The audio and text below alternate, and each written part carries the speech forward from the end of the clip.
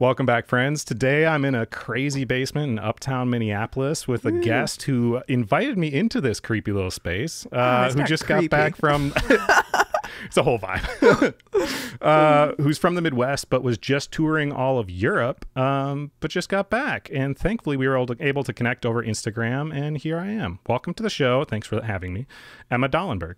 Yeah. Hi. How's it going? Oh, so good. Good to be here. Yeah. Well, it's your house. So. Yeah. It's a nice, cozy morning. You're just drinking coffee and chatting. Yeah. Waking up 15 minutes before I get here. Yeah. I just got to go down into the cave in the basement, you know? It sounds about right. How long have you lived in this cave? Since September of this last year. So not too long. But have made good use of the space in the short amount of time for sure. So who are you and what are you passionate about? Okay. I am Emma, and I am passionate about making things lighter, I would say. Why?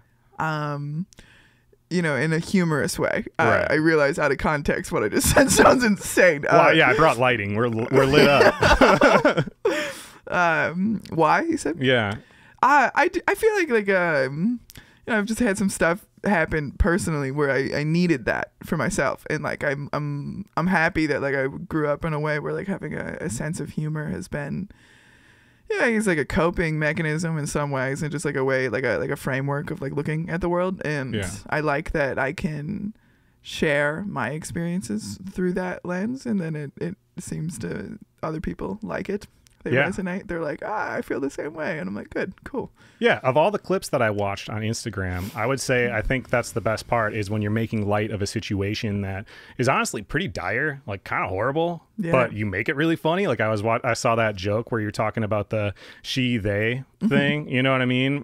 With gender identity, and you relate it to Scooby-Doo and the different characters, which is hilarious. But in reality, especially in like today's world, that's like a very difficult thing for a lot of people that causes a lot of I don't even know how to say it. I guess causes a lot of really deep depression and worse things than that, because people struggle with that, because there's so much on the opposite side of the spectrum that are telling people like, no, you're one or the other. You have to be what you were born as. Like there's something wrong with you. Right. Exactly. And it's a serious issue, but you turned into something relatable and hilarious. So I appreciate that. I think like, it's just like, you know, nothing is that serious is kind of where I'm coming from, where it's like, come on, you guys. It's like really not that big of a deal, and it's fun to put things in terms that make it not that serious. Like, let's just talk about Scooby-Doo to make this make sense for you. Yeah, absolutely. So let's talk about why you had a dark past. I know that's like jumping into something really deep, but you're from when I read like on your bio on your website, it says that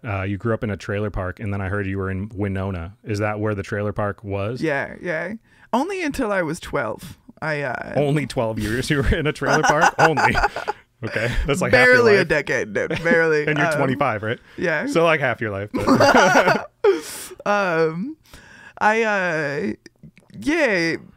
You know, Winona is like a good city. It's like a small town in. I guess listeners probably know Winona because it's like. Yeah, what's the population in Winona? 27,000. Oh, okay, yeah. So it's pretty small. Yeah. How far away from Eau Claire is that? I think it's like an hour and a half. Okay. It's not too far. Is it a little south of Minneapolis, or what direction do you drive? Yeah, it's like 2.5 hours south from. So how is it only an hour from Eau Claire if it's south? Maybe and it's still... more. I don't know. I'm just okay. Well, fair enough. It could definitely be more. Maybe I'm just like thinking the hours. geography of both states, and I'm like, when I drive to Minneapolis, I'm going like pretty much straight. Yeah, because it's like Minneapolis and then Eau Claire and then Winona. Sure. Okay, so anyways, so Winona, were your parents and stuff originally from Winona, or like why were you in Winona in the first place? Yeah. My family, like my mom and dad, they met in high school. Cool.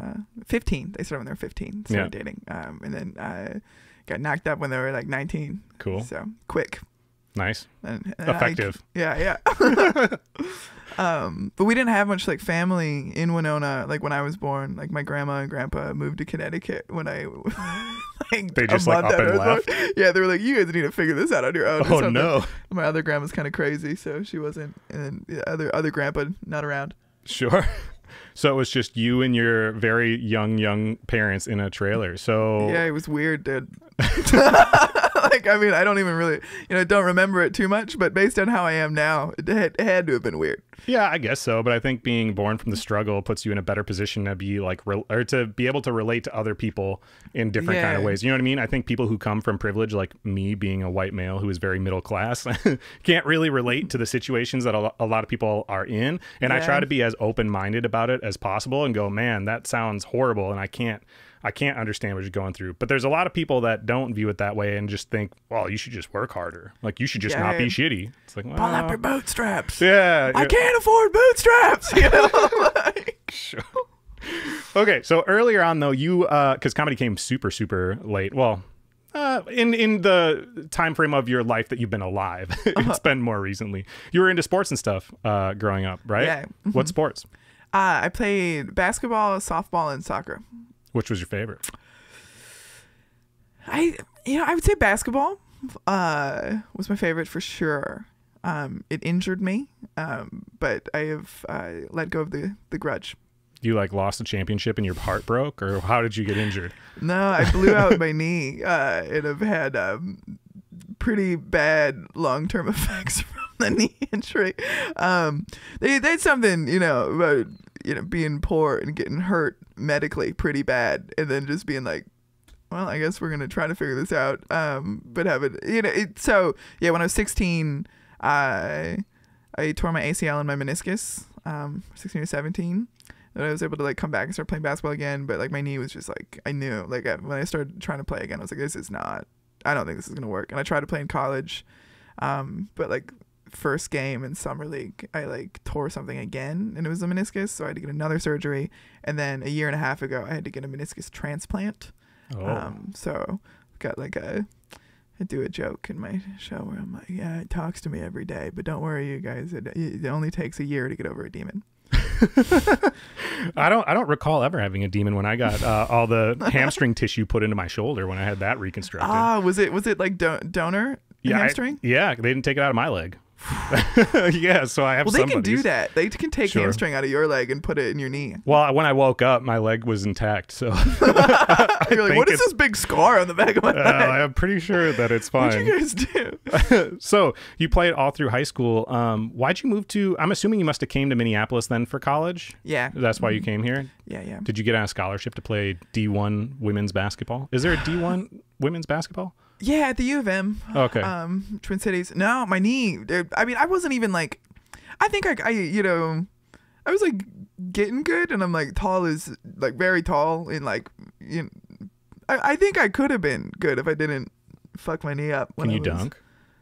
No. I think there's like 4 women in the world who can dunk. Yeah. And you're one of them. You're like 6'1". So, but what did you come here for? I mean, a lot of people in Eau Claire too, like Minneapolis is like your eyes get wide of, oh, there's so much opportunity, the party, there's so many cool people, all this thing, blah, blah, blah. I got to move there. And a lot of people don't really move with a plan necessarily. They go to college for like generals. Is that kind of what you did? Yeah, because I played like D3, like I wanted to play D3, so I went to Hamlin University, and then like that very quickly, the knee, I was like, well, this isn't happening, I guess, and I was like really into like psychology and neuroscience, and then I was really into drugs, and the psychology and neuroscience took the back seat because I was like, I'd rather experiment with consciousness firsthand. Not rough time, but it was fun. It was really a really good time. And then I transferred to the U of M and I started doing graphic design and kind of got my shit together. And then I started doing stand up. Yeah. Wow. The U of M took the druggie in. That was. Did you put that in your portfolio of like, I know I blew it in basketball at this small university and I haven't really cared about anything other than drugs, but you want to take me on? I thought it was hard to get into that school. That's the misconception. I cared about everything and drugs. You know what I mean? It wasn't, I was very deep in care. I hadn't tuned out. I was actually tuning pretty deeply in, I think.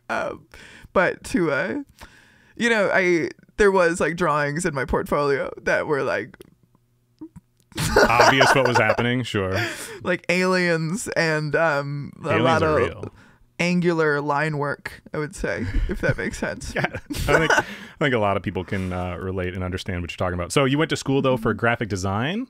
Yeah, for a bit, and then I switched back to psychology. Oh, okay. Why'd you want to do graphic design? Were you ever into art before? Are you into art currently? Yeah, I've always like been into art. I draw when I feel like it. Like on trains and stuff, or do you actually like... I was super into graffiti and stuff when I was a kid, for sure. I was like I was a bridge. I was like a troll, I'd say. But like the real troll. I was not online. I was under bridges. Oh, cool. Yeah, I mean, the only thing I've ever been arrested for is graffiti. That's why the trolls can't get me, dude. Like the trolls online, y'all can't get me because I am a real troll. I catch me under a bridge, and then we'll talk. Okay. Do you still do graffiti? I would. Yeah, I did kind of recently, for the first time in a while. Now that you have nothing to lose, right? Because if you got in the news for it, it'd be like, oh, local comedian. You're like, cool, this is a little bit of promotion for me. After like spray painting like a vagina on a thing. Yeah, that'd be awesome. I mean, it could go viral. Like it actually would work. That's gonna be my new marketing scheme. I'm just gonna try to get arrested. Yeah, I mean, it would probably work, honestly, in today's world. So you were going to school for graphic design. You quickly decided that doing artwork for a brand that isn't doesn't have creative freedom is not fun at all. And then you decided to get into psychology instead? Kind of what I liked graphic design, but I started to really like stand up because I started doing stand up when I was in college, and then I started to just be like, because I had like enough like psychology and like credits from my to graduate, because like the way that like the U of M design school is laid out, it's kind of dumb, dude. Like they make you like do stuff in an order where it's like I'm not gonna be able to graduate for another like 2 years, versus if I just like take a degree in psychology, I can graduate now. So I decided to do that. It wasn't really a passion or career choice because I didn't care about it anymore. But you finished school still. Comedian, yeah. You got a bachelor's degree. Yeah. How is it? I guess I don't understand how a bachelor's degree can have 2 years difference. Based on what credits you take, but yeah, it's like just like technicalities, like with the school, like it weird. Sure. Doesn't make sense. Did you have to get way into debt doing that? Oh yeah, I'm fucked. Oh, okay, cool. The beautiful part is when you get when you work for yourself, it's hard for people to garnish your wages, right? Yeah. So they can't get you yet. Definitely. Killer. So how did you? I mean, you've told the story before, but keep it brief. How did you get into stand up? I was working at Applebees. I don't know if I've thrown in this detail before. I was working at Applebees. I was like dating the bartender, which was like a good time. And you were wait staff? Yeah, I was a server. Okay. And he decided to he was like, oh, I'm going to go do an open mic. I'm going to do stand up. And I was like, what? I didn't know you could. Because like I had a friend, my roommate's friend in Chicago was doing like stand up in Chicago. And I was like, would always like talk to, we would like FaceTime him together, and I would like pitch jokes at him. So it's like I was like I want to do this, but I didn't know that. I thought you had to be in like New York, Chicago, or LA. So my ex-boyfriend was like, I'm gonna go do stand-up. I was like, I think I'm gonna try it too. And he wasn't happy that it one of us was better than I was just like, sorry, man. Awesome. Yeah. Do you know Dina Hashem? She's a comedian in New York, but she's got a Amazon comedy special out. Yeah, I think I just listened to her on Mark Maron. Yeah, she was just on Mark Maron. So I interviewed her when she came through, because she performed in. I met her when she performed in Eau Claire, but I couldn't make it to the show. She just happened to come into my skateboard shop because her boyfriend skates. Oh, cool. Which was really random. Like I talked to her boyfriend for like an hour, and then finally towards the end of the conversation, I was like, why are you guys in Eau Claire? And he's like, oh, she's performing. It's like, okay. And then they left, and I'm like, who in the world would be here from New York? So I like had to Google online to figure out like, who is that? And then found out, oh, there's this like pretty big comedian that was just kicking it in the store for an hour that I didn't even really talk to. Oh, that rules. Yeah. So then I DM'd her right away, and I was like, we should do an interview. She's like, I don't have time. Like, sick.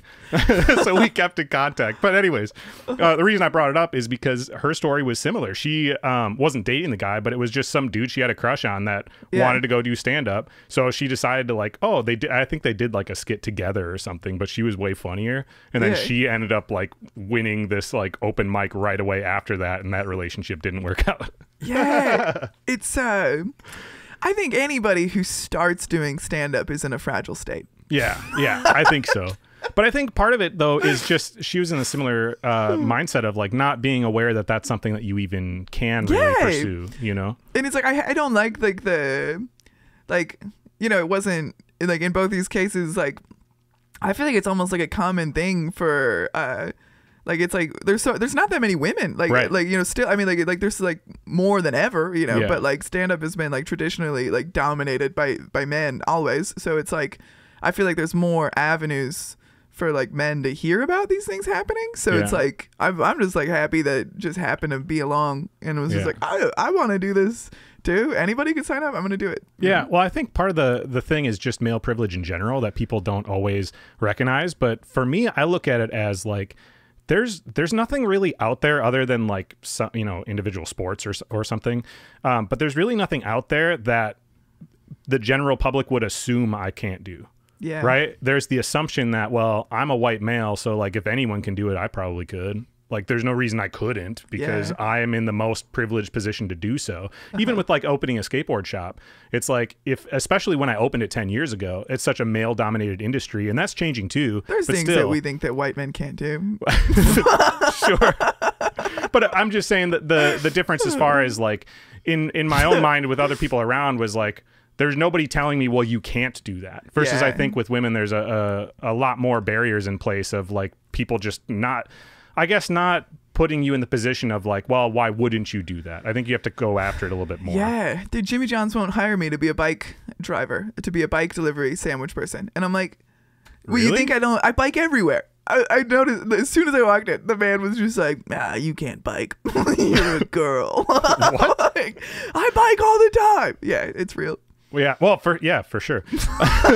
I've never heard that one, but that's wild. My struggle. That's my gender inequality moment. I'm like, really, I want to deliver sandwiches by bike so bad, but you won't let me because you don't believe that my muscular structure is the same as a man, and I can't do it fast enough. Well, I mean, at least you can not fast enough to keep these cold sandwiches still cold, I guess, or room temperature. Dude, I saw someone. I don't know what it was. It was online or something. Of course, you see everything on there. But somebody said something along the lines of like, if the Beatles came around today, no one would give a shit. I was like, I don't know if that's true at all. They're like, well, there's just way more competition. They're not that good. I was like, I think they still would. I don't know. If a song can just make me cry, you know, that's power. Yeah. So is that what you try to do with your comedy? Is make people cry? From laughter? More so, yeah. If someone I love slap the knee. If I see that happen in the audience, I'm like, I'm crushing, man. When people are having spasms in their body, that's what I want. I want people to be spastically laughing. Hearing people just wheeze. Okay, so your first comedy performance went relatively well, better than you would have expected. So how did it kind of go from there? I mean, I wouldn't even say it went well. I guess, you know, better than expected is, and I did it. You know, yeah, my expectations for myself were pretty low when I first started doing stand up. I really just doing it. I was like, no way, dude, you did it. Like I was on stage. I have a video of myself, like my first stand up set. I'm like, have a whole notebook just like shaking as I'm reading jokes about like, the jokes were ridiculous. But yeah, it was a real slow build. I think it took me some time to figure it out. Yeah, but you've only been doing stand-up for like 4 years or something? 5 years, yeah. 5 years? Still, and I mean, I know it wasn't glamorous, but you were just on tour through Europe, so I mean, it wasn't like that crazy slow of a build. It must have gone relatively well. I guess, yeah, maybe. I mean, yeah, I guess. You know, in the grand scheme of things, anyways. I think I have a pretty, like, I don't feel like I'm good yet. Yeah, imposter syndrome. Yeah. Yeah, I think a lot of people struggle with that. Definitely. Okay, so how long were you doing stand-up before you decided, or you even had the inkling of maybe this could actually be a career? I think like I moved to Germany in like 2021, I think, for like a cultural exchange program, and I was going to go there for like a year. I was kind of trying to like live in Berlin, and like I was still like at that time being like, maybe I want to get into like I'd done like I was like working in like advertising, like I did like a copywriting internship at Best Buy. Then I was like, oh, okay, I could do this. This is kind of fun. But you know, I was still like stand up was like, but I just didn't view it as like, I was like, I'm never going to make money from this. This is something I do for fun. And then I moved to Germany to kind of try to do career stuff. And then when I got there, I could only do stand up like twice a week, like in the city that I was in.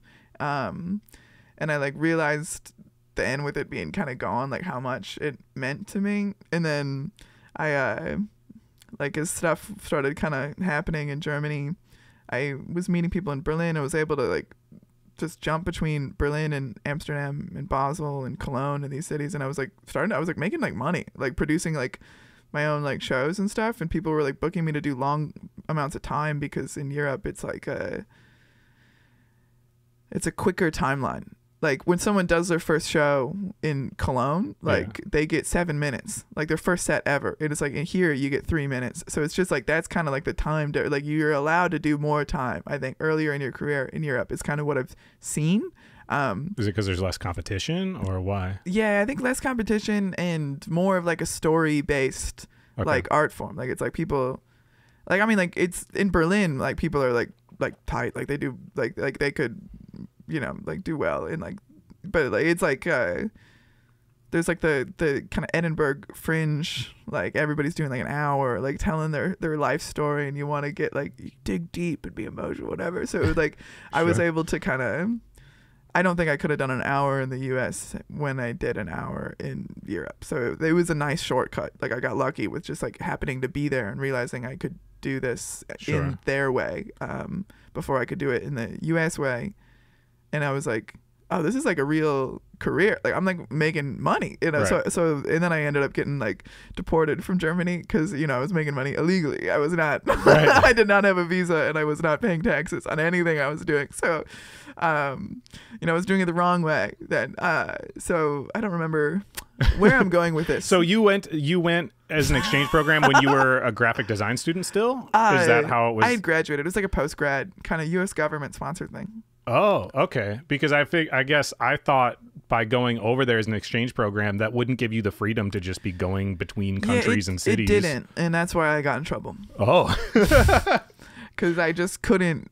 I was like, I don't want to do what they're having. It was wild. My whole like, my set that I'm working on really dives into the story, but it was like they placed you with a host family, and my situation was like insane. I tried to do the school program, and it didn't work, so I was just like, fuck it, I'm just gonna tour. So you just stayed. How did you even get set up to go to these different cities? How'd you meet the people where you stayed, or the people who own the clubs, or the bookers, or any of that? Like, where did that come from? It's a lot more like ground level in Europe, like self-produced. Like there's not like a like, you know, like in the US, like there's like all these chain clubs and everybody's like managers and booking agents and stuff. In Europe, it's like Wild West comedy. Like you just have to know other comics, and then they tell you kind of like, oh yeah, this venue is open at this time or whatever. So it's like I started doing stand-up in Cologne, Germany, and there's like a community of like 30 comics there. Is it just like an open mic situation or what? Yeah, it's like an open mic, and then they have a few book shows through the month and stuff. And then, but then I would go to Berlin, and when I was in Berlin, that's when I was like, I would just meet so many people, because it's like Berlin's almost like you can do like 4 sets a night in English. Oh, wild. It's like, it's huge. The scene's crazy. Yeah. Did you met people? Did you run into language barriers performing in the different countries? Because people speak English, but it is still the second language for the most part, right? Yeah. I mean, I've been to Europe, I don't know, 4 times or something. But I'm just saying, like, as an example, when I was in London, I thought there was a bigger language barrier there than when I was in Japan. Because people in London spoke so fast because they assumed that you speak the same language, so you would know. And the slang's different, and it's just like really, really quick. Mm-hmm. Didn't think there'd be a language barrier, but there is. Same way when I was in Scotland, in Glasgow, it's like a pretty thick accent. Yeah, Scottish accent's like, this isn't English. Dude. Right, that's what I'm saying. So I would imagine being a stand-up comedian that it would be kind of hard, because you couldn't, not that in the Midwest, or at least you don't have like a really thick Midwest accent, but still, I would think it would be hard to relate with people. You have to talk slower for sure when you're performing. It's like, and you have to enunciate, and you have to use like, be really clear with descriptions. Like I think it was like, but I think that it was crazy good for like my brain, for my stand-up. Like at that time to have that happen, like I was only like 2 or 3 years into my stand-up career where I had to, it was a huge mental pivot, because it was like, oh, these are people who not only English isn't their first language, they're also like culturally different from me in a way where like their beliefs are different. So it's like we don't really think about that when we're performing in Minnesota, that it's like when I'm saying something that has like a general, I can't do my jokes about guns in Europe, like, because people are just like, they just don't, because it's funny in the US because it's something that we see on a daily basis, you know, it's something that we interact with and something that we need to find humor in because it's a problem. You know, or maybe it's not a problem, and that's where the jokes are. It's relatable though. Yeah. Like I understand what you're saying, but when you're over there, your life leading up until that point isn't really relatable to all the people in Europe because you didn't live a life similar to that. So how do you even find, like, where do you go with jokes? Typically the point is to use your own life story, right? That's how it's unique, and kind of build off that. But you're not relatable being someone from Minnesota that just was transplanted to Germany. That's what's hard about it, dude. It's like you got to find shit that is relatable, because it's like, and I mean, like this last, like the tour that I just did, like I would say like it was like even though I was performing in Germany and like learning this and figuring it out, like so much of the set that I've built since then, I've been building it in the US. So when I got to Germany, like my first show in Mannheim, Cologne, and Dusseldorf, I was like, oh no, I don't have, like, where it was like work, you know, like where it's like, I don't have this figured out. I am not conveying this in a way that makes sense to these people. Like, but then like, you know, after, like, I was just like, dude, you gotta pull out, you know, like, it's like, what is actually funny about this in like a kind of like a human level, like where it's like, you don't need any context to understand what's funny. And then how do I build up to that in a way that like people in each city would understand? Like, but also it's like, we're not that different. It wasn't like, you know, terrible. It was just like, there are some where it's like my closer was like a build up about my dad and being from like a small town, and like the way that like being queer and him, I like, it's like he can't understand my queerness, I can't understand his obsession with guns, but maybe we just have to meet in the middle. It's kind of like what I've been working on. And then I got to Europe and I was like, oh, this just isn't even people here don't have guns and they don't care, you know? So it's just it's not that it's like that they don't understand what I'm saying. It's that they don't have an emotional connection to it because it's just not something they deal with. So it was like, oh, I have to find things that it does not matter where in the world you are. People think it's funny for a tall woman to be dating a short man. You know, I realized, I was like, all right, that's universally funny. So that one was kind of my like, because it's visually funny. It's something that does not matter where you are. You've seen it and you've laughed a little. Right. So it's like, yeah, finding that. I feel like that'd be hard even in America though. Right, because the culture is so different from like Winona versus like New York or Seattle or whatever. It's very different crowds of people that would be watching you.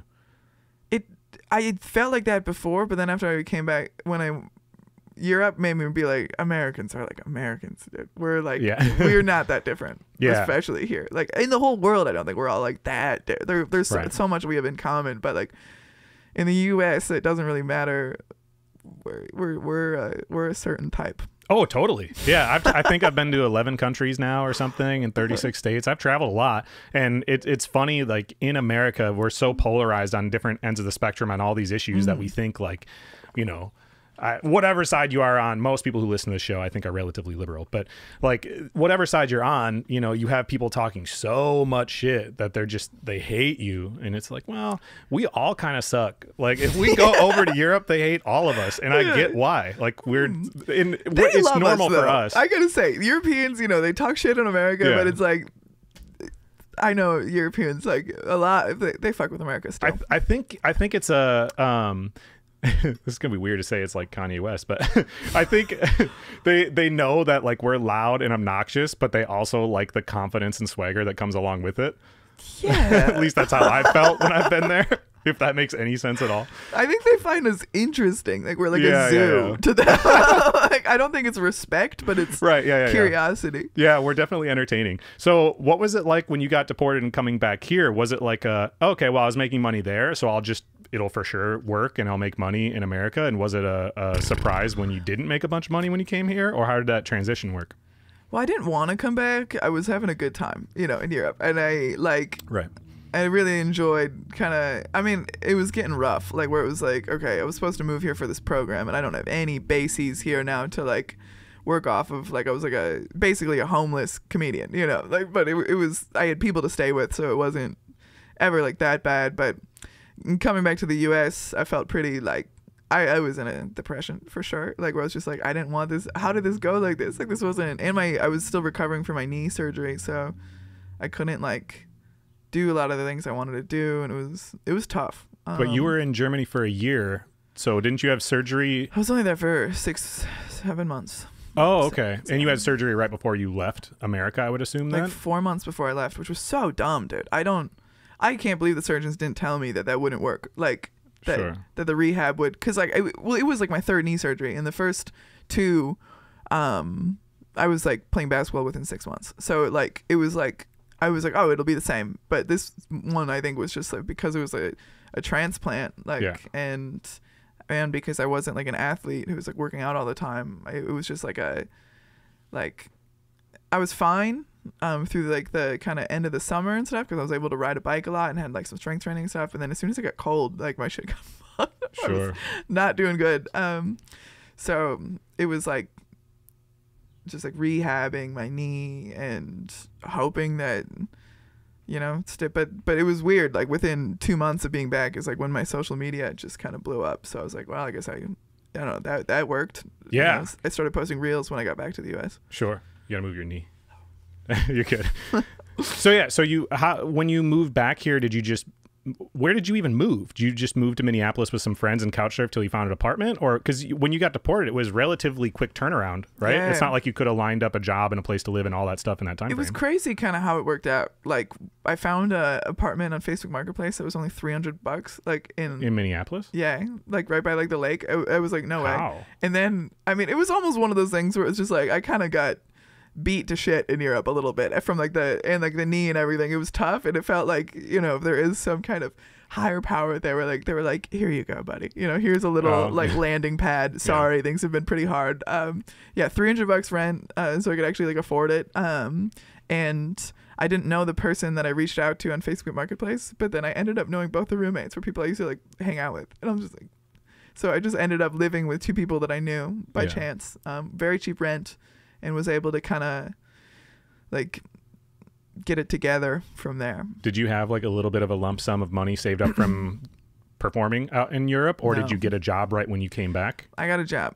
What were you doing? I was like serving tables. Oh, serving again. Okay. Yeah. So then how did the social media, so I forget, I think I was talking to a comedian. I talked to so many people, and I'll say it was a comedian in this analogy. But they said that their full-time job is social media and they do comedy for fun. But like really, like was just the analogy of how important that particular part of the job is. And I've talked to a lot of comedians that are just like so against it. And I totally understand, because you see these people that blow up. I'm not saying you blew up off social media and weren't a stand-up comedian, because you were. But there's all these other people that like blow up doing skits or whatever, you know what I mean? And then they build a social media following. So then they get booked to do shows, but they're not stand-up comics. Yeah. Right. So they don't really know where to go with it. And then you have the other side of the spectrum where these people, they performed all this stand-up comedy and built the name for themselves. And then social media became such an important tool, and they didn't want to play the stupid game, because I get it. Like, everyone I know who does social media doesn't actually enjoy doing the social media. No, yeah. You just like, you recognize that it's an important part of it. So you learn how to get good at using that tool. You know what I mean? But anyway, so what was it that worked for you to be able to have social media kind of take off? Like, reels were being pushed in general, but like you just cut any random clip, or why did it work better for you than most people, do you think? I don't know, dude. It's still something where I'm just like, because there's so many funny people in Minneapolis. Like, because like the graphic design background, like I knew how to edit video, so it's like I was thoughtful about like framing, and I edit the color a bit to make it warm, because I like the art of it, like the video editing has I add like a little flair to it, like where I just like I have like a specific color grading that I do for each clip, and then I put the subtitles in the same place. But I mean, honestly, the clip that went like viral and I got like 30,000 followers just from like one reel, which was just it was wild. Like, it was like I just like decided, because other people were posting clips, and it's like, okay, I'll just post one a week. I'll see what happens. I didn't really have any expectations, and after 5 weeks, one of them like ended up with like 1 million views and like 30,000 followers. I was like, what the fuck? It was so weird, dude. Like, it was like not. It went viral because I think the combo, from what I've noticed from like the range of the clips that I've posted and what ones have like kind of, it has to be funny, obviously, like it does have to be funny. and it has to be like really quick, like from the, you know, it has to have something that it opens with something that makes people be like, what, you know, so people actually watch it. Right. And it has to cause people to say negative things in the comments that will cause other people to comment back and defend me. Sure. Because that's the, if somebody comments something ignorant in the comments, I'm like, let's go, this is about to go viral, bro. Because it's like, it's fucked up. Like, social media is hell, I think. Like, it's just like a place for people to argue, but I don't really, you know, because people argue in the comments, most people who see a clip aren't looking at they're just liking it and be like, yeah, you know, that's nice. So whatever, do your thing, keep commenting. Appreciate you guys for having my back when people comment something obscene at me. It's really nice. Yeah, I've getting into the YouTube game more recently, I've realized how horrible just the internet is. You know, on Instagram, I've only gone viral once, which was like 250,000 views of my dog. I like did a skit where I interviewed my dog as just a random dumb joke, and it kind of took off. Didn't get 30,000 followers. I fucking wish. That'd be cool. I think I got like 400 maybe or something. I don't know. But anyways, I've been posting to, like on Instagram, the vast majority of the people who see the things that I post are people that already follow me. Yeah. You know, versus on YouTube, it's like 99% of like the views that come from a YouTube short are not people that subscribe to me. Therefore, it's people who don't view me as a person and don't necessarily like me or care about me. Yeah. So it's way more uncensored and just way more awful. And people love to like tell you how wrong you are, even if it's something that's like a perspective, like a political thing or something that you say. Like, people come out of the woodwork and just say horrible things. I interviewed Mandy Teets. She's like a feminist influencer kind of person. She speaks on a bunch of like liberal issues. She was actually just at the White House not long ago, which was pretty crazy. Kamala Harris's office like had her come out. Yeah, I know. It's, I don't know. Anyways, but I knew when I edited that interview, I knew it. I was like, I'm going to get so much hate on the internet from this, even though I agree with her.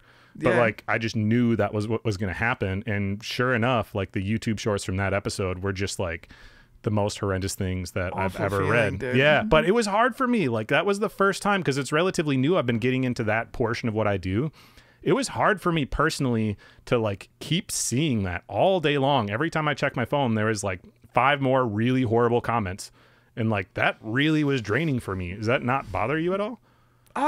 It did for when it first happened, because it was so new and I didn't have any like framework to deal with it. Cause like, and also I'm like, you know, it's kind of wild to have that happen when you're just like a stand-up comic in Minneapolis, like where it's like, I don't have anybody around me who can be like, hey buddy, like this isn't that big of a deal, you know, like, right. So I really had to just figure it out on my own, like I'd say it probably took a year to like truly be at ease with the amount of observations that are at my disposal, you know, like it's because that's what it is. It's like everything I do and put out, it filters through somebody else's head, and from what they have going on in their head, that's how they interpret it. And it's scary to know that you don't have full control over how somebody like perceives what you're saying, because it's like in my head I mean this like this, but somebody who's, you know, has a certain belief system hears what I say, interprets it something in another way, and then they just go off with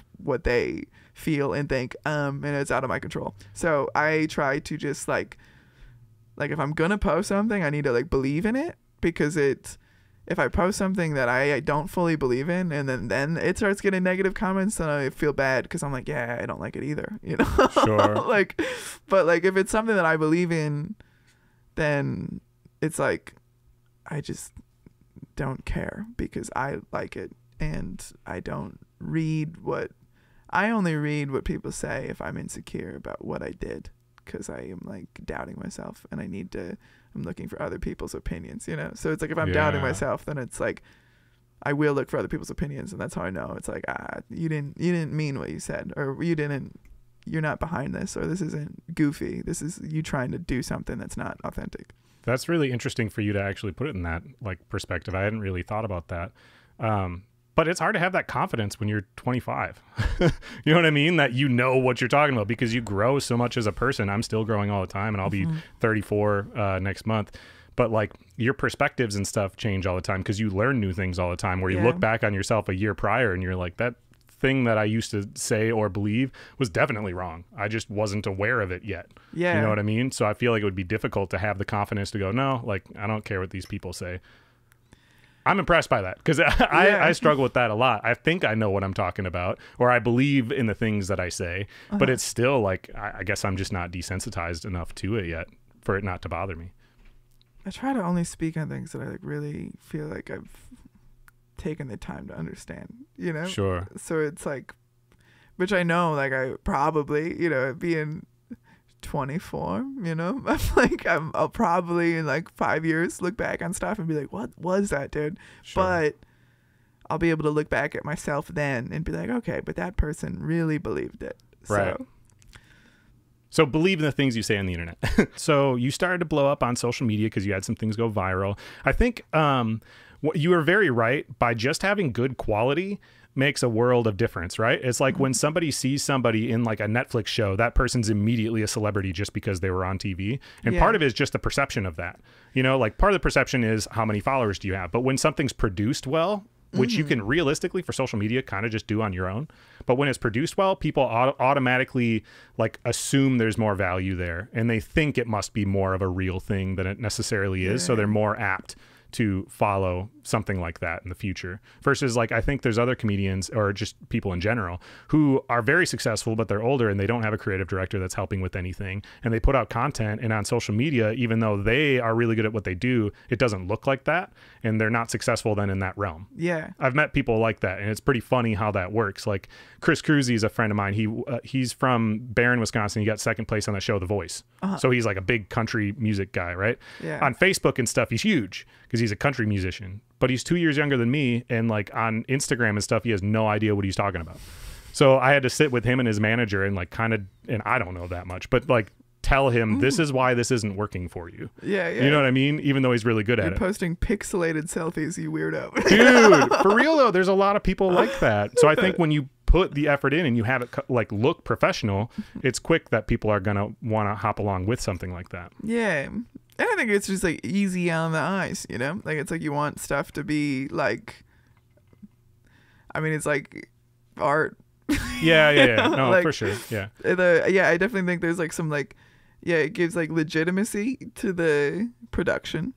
And it's just like if something is terrible quality, I'm going to turn it off because I'm like, I can't look at this. This is like hurts my eyes. How do you film it? Do you have somebody in the audience as a friend do it? Do you just set up a camera like we have here and then you kind of frame it later, or how do you do it? I'm so bad at filming my own stuff. I really struggled like with like just getting any footage in Europe because like setting up my own cameras and stuff. I get the best videos come from places that like, because like most like clubs in the area like have cameras set up, so and then they just like give you your video.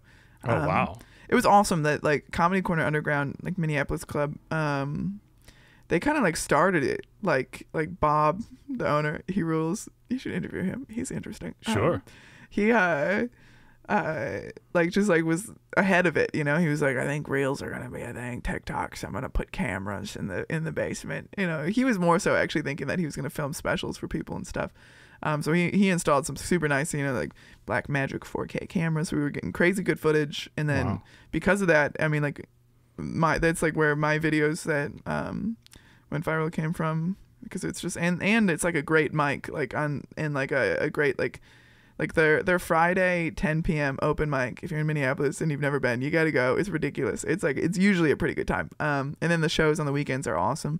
So like it's just like a great space for comedy, and then to be able to capture that on video, like, and not even have to think about it. Like we don't have to set anything up, because I think it fucks with my head when I'm like thinking about videotaping something. Like it's like I just want to like be a part of the space, and then the space includes a camera. I don't want to be like thinking about like, you know, setting up to capture something so I can edit it later. Like that's really, I don't want to be thinking about that at all when I'm performing. Like, but I don't think most people have that opportunity, right? I don't think that many comedy clubs do good quality audio and video and just give it to you for free.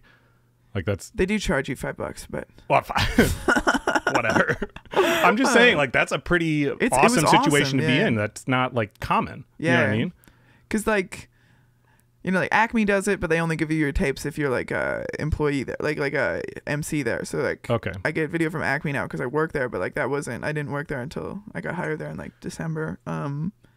So Comedy on State does that in Madison. So when you do, I mean, comedy, there's a lot of different lanes. But for something like social media, it has to be something that's short and digestible. It can't be a story arc thing because people don't understand perspective of like why this is even going in this direction. Do you write jokes kind of differently for social, like with the intent of I'll film this and this will work on social media, or not really?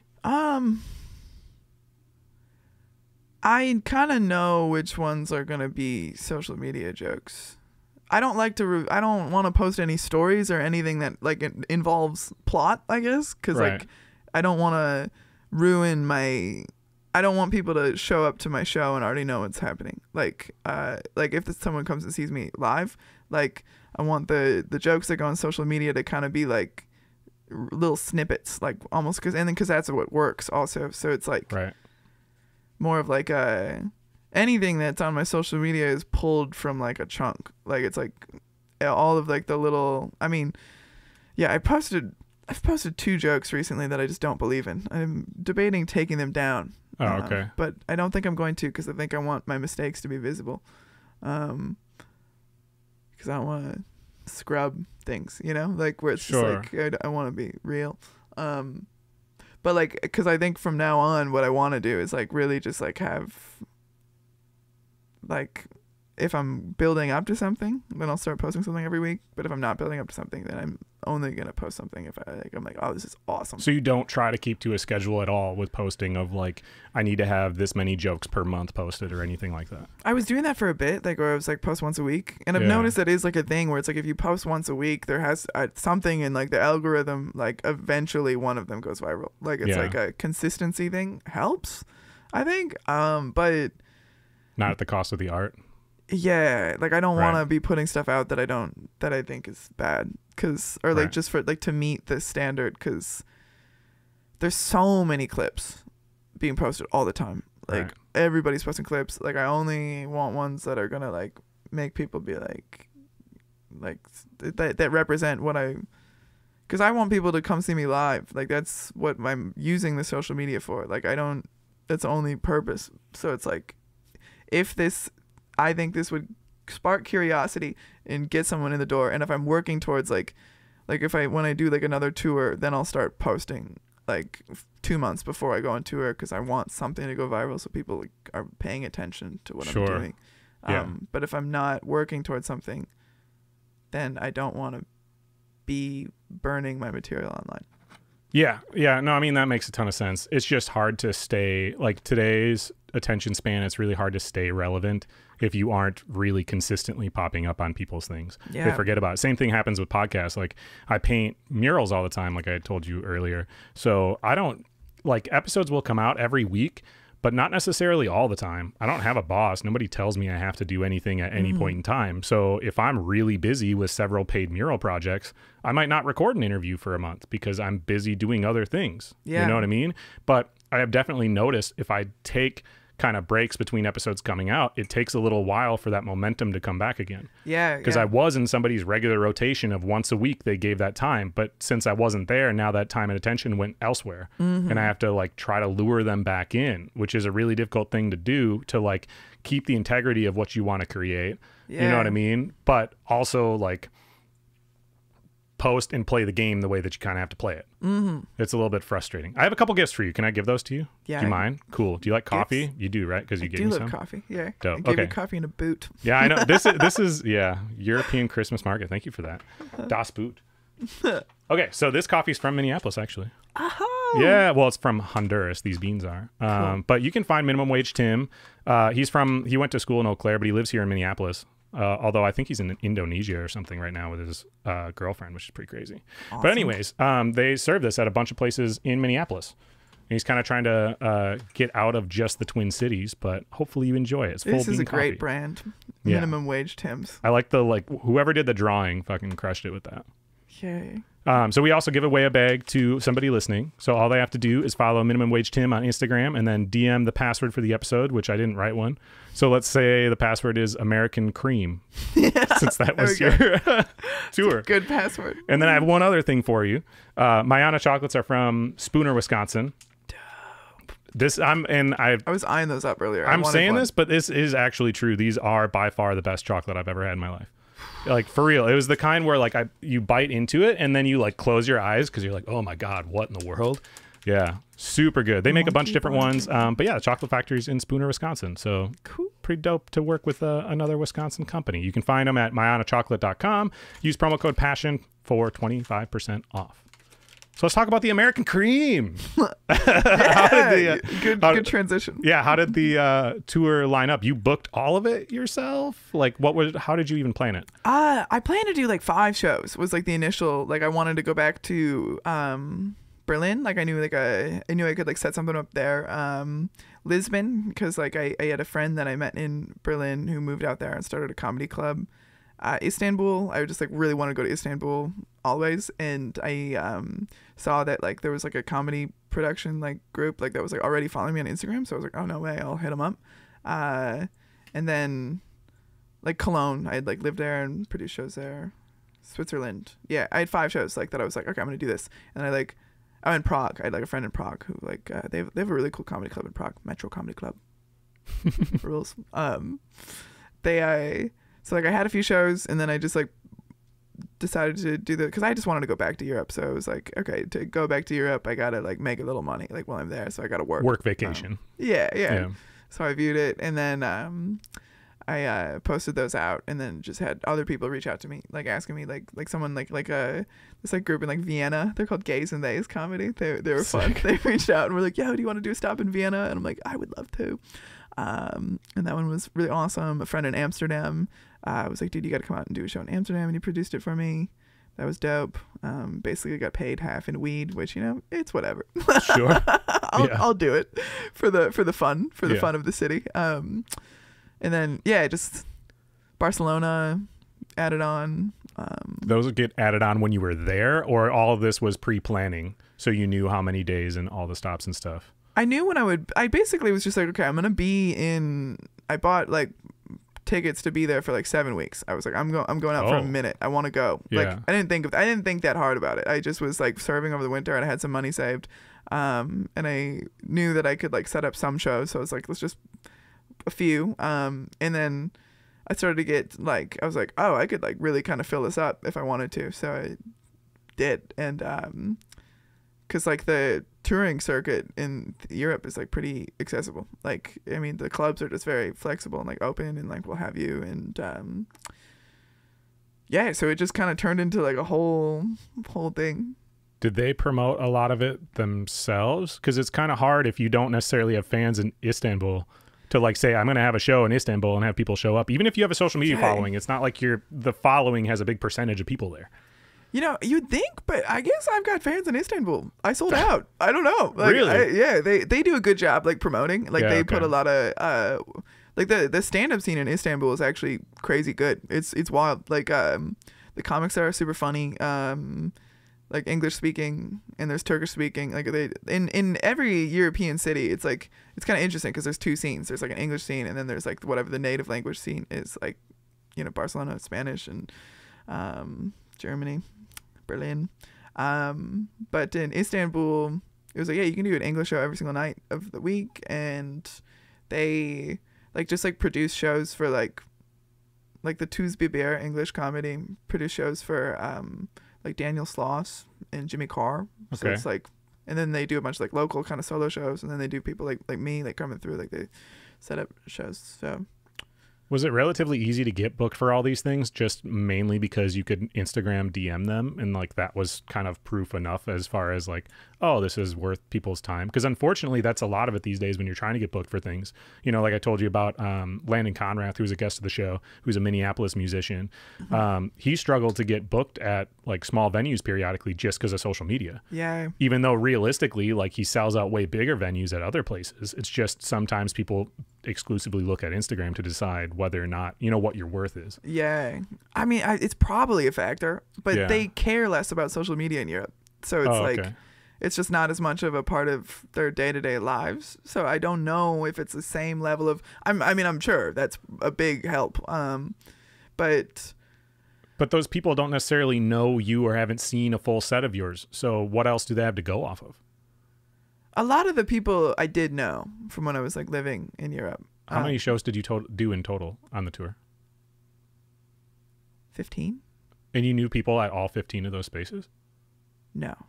Oh, okay. I would say, well, because I did Seattle, Minneapolis, and Chicago before I left. And you're including those in the 15? Yeah. Oh, okay. And then Europe was like, there was 13. Yeah, sure. Because, I mean, it's probably the social media. Yeah. Sure. Yeah. how do you negotiate? Like when you, I mean, I know you had said you had a manager, but a lot of times I think you just have to be flexible, and I'm sure you're aware of that. But a lot of people have like this is the base amount I charge for a show, you know, and they think that's just how it works, which maybe if you're within the same country, then you could say this is the base amount. However, when you're traveling between different countries, you know, somewhere like Europe, I'm sure that the amount these different clubs pay is just different. You can't really just say this is the amount that I charge for everywhere that I go, right? Basically, it's just like, you know, I get 70 to 80% of door sales tickets. So it's all just on door sales. It's not like a quite flat the rate. risk that I did that. Yeah. Yeah. Well, I'm glad that it worked out. Yeah. You ended up having a successful tour, right? Would you call it a success at the end of all of it? Yeah. At the end of all of it, it was a success. And then I got robbed. I lost a bunch of money, which was like, okay. Like mugged? Or what do you mean? Someone took my bag off the train, and then I also lost an envelope of Turkish lira. Just for being a dumbass. But, you know, on paper, it was a profitable tour. Cool. Came back broke, but I did it, you know, if I wouldn't have lost money on accident. Sure. Well, now that you're back, what are the plans? What's coming up? I'm trying to figure out what I'm doing, because, I mean, like, the tour was I loved it. You know, I had so much fun. And, like, through doing the shows in the cities that I did, I now know people in the cities that I didn't do. So like I've got a kind of like a in Europe you're talking about? Yeah. Okay. Like my you know, like one of the producers was like, "Oh, I did produce a bunch of shows and you know, like in the north, you know, like so I can go back and do like Norway, Denmark, and like Finland and the UK and stuff." So I'm gonna try to do that in the next year. I'm like headlining at Comedy Corner, which I'm super excited about because I'm doing like the full weekend there, like Friday, Saturday. That's in Minneapolis? Yeah. Cool. May 31st and June 1st. Cool. And that's been like, I mean, since I started doing stand-up has been my goal to like. That's like the holy grail in Minneapolis? I mean, it's like the alt holy grail. Sure? It's my holy grail, I would say. Like cool. Other people maybe, I don't know how they feel about Comedy Corner, but I love it more than anything. It's, it almost means, I mean, the world tour, so sick, so cool, but the Comedy Corner headlining a weekend there kind of means a little more to me. Like where I'm just like, because that's when I started doing stand up, I was like, if I do this, I made it. So I'm just like, I'm excited. As of May 31st, I made it. Yeah, not yet. Hopefully nothing happens, right? Yeah, man. Hopefully I make it there. If I die before then, dude, that's fucked up. I really hope not. But I'm doing Rip City Comedy Festival in Portland. That'll be interesting. When is that? It's May 4th, 5th, and 6th. Oh, right after. Okay. Or right, yeah, next week. I think I'm doing a show. Oh yeah, sorry, May 31st, June 1st. You're right. Okay, so yeah. Yeah, going to Kansas City, like end of May, before there's dates on my Instagram, Emma D Comedy. I'm basically, what I want to do is, I think I want to relocate to New York. I think I want to see what that's like. But overall, I want to try to perform in every city in the world. Isn't it hard to do that when you don't have a car? Like a lot of comedians would travel kind of road trip around, right? At least at this kind of stage of their career, because it's expensive to fly to each location and rent a vehicle, because America is not like Europe where there's just trains everywhere. No, and it's not convenient to just go to Kansas City. You know what I mean? Yeah. Yeah. I don't mind taking like Amtrak and stuff. And then when I get to a city, I just walk. Oh, okay. So that's how you're going to be able to make it work. Or fly, you know, but people. That's why I do need to go to Chicago or New York, because I don't like having a car. And yeah. Yeah. Yeah. Well, especially if you're going to be gone as much as you are, then you have to worry about getting hit, right? That's how you lost your car? Yeah, literally just a drunk driver in the middle of the night. Like, I wasn't in it. I have Ring camera footage of it just plowing. I'm not going to lie. Every time I'm in any city, but specifically like in Minneapolis, because I drive here relatively often for things, I'm always worried about parking my car in the street like I did today. Yeah. I'm like, God, I hope. And I drive a garbage vehicle. Like, I paid off my car 9 years ago. It's trash, but like, I still don't want to walk out and have it totally smoked by somebody. Yeah. So hopefully that didn't happen. Okay. We're towards the end of the episode. I always ask the same question every episode. So hopefully you have a story. So try to think about the story. If you need time, I can give you time.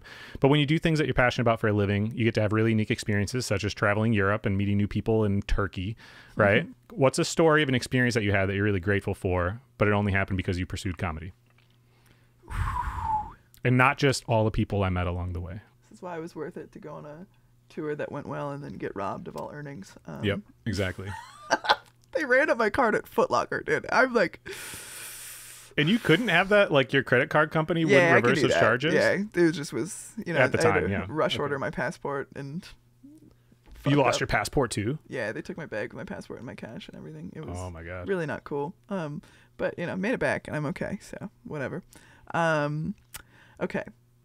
I guess there was when I was like the first time I was in Europe, when I was in Berlin, I did a show at this place called Cosmic Comedy, and it was like Cosmic is it was a really fun spot in Berlin, and like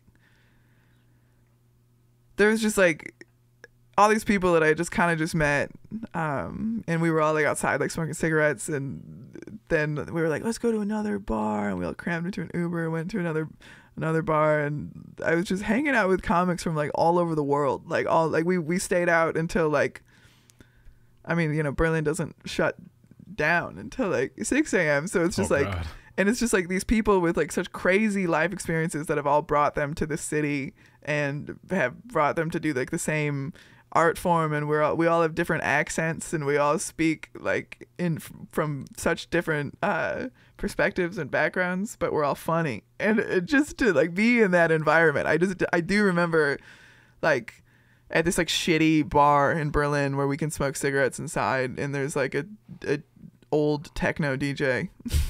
Like I was just like, this is so cool. I love that my life has led me here.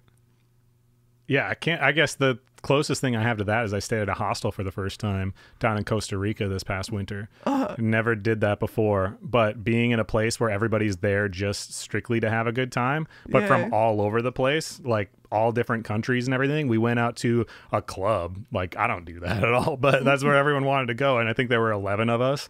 There was only like, I don't know, 2 other Americans, but like it was like 11 of us that all went to this crappy little club that was like, we took up a lot of the club, but it was pretty cool. I ended up meeting a lot of different people. And then every night it was like, several of the people that were at that hostel, every night it was their last night. So you got to go all out. You know what I mean? And it was like that the whole trip. And you just get to meet a ton of cool people like that. That's what you get when you put yourself in a position where you're not Lux, in your own hotel room and everything. You're like pushed with all these other people, but they're all the coolest people, and you can relate in different ways. I didn't get to do it with comedy, but maybe soon. And when it's just like this weird feeling of being like, we're all from like so far away, but we all have so much in common. Like we're different, but like we like all like really can just like that you can just like hang out with a crew of people from literally every section of the globe, and we have like things to talk about. It's like the most organic networking too.